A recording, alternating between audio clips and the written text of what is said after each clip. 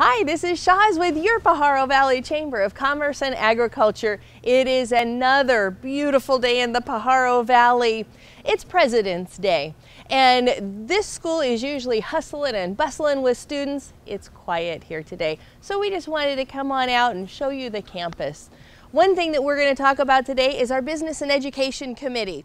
We have a very active Business and Education Committee, and one of the programs that we have is called Passport to Work. Passport to Work presents the message that good academic achievement, school attendance, and citizenship count toward achieving a job in this business community. Academic attendance and citizenship standards must be met each semester to receive a Passport to Work.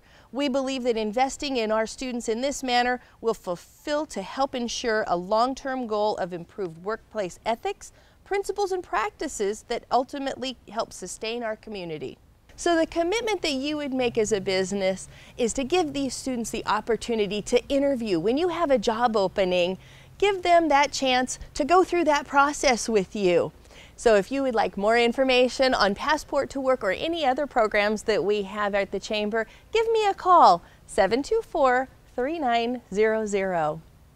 So we have a lot going on next week with the Chamber of Commerce. Mark your calendar for next Thursday. We're going to be having a chamber mixer at Watsonville Post-Acute. This is going to be a great opportunity to mix and mingle and get to know your fellow business people. Make it a great day in the Pajaro Valley.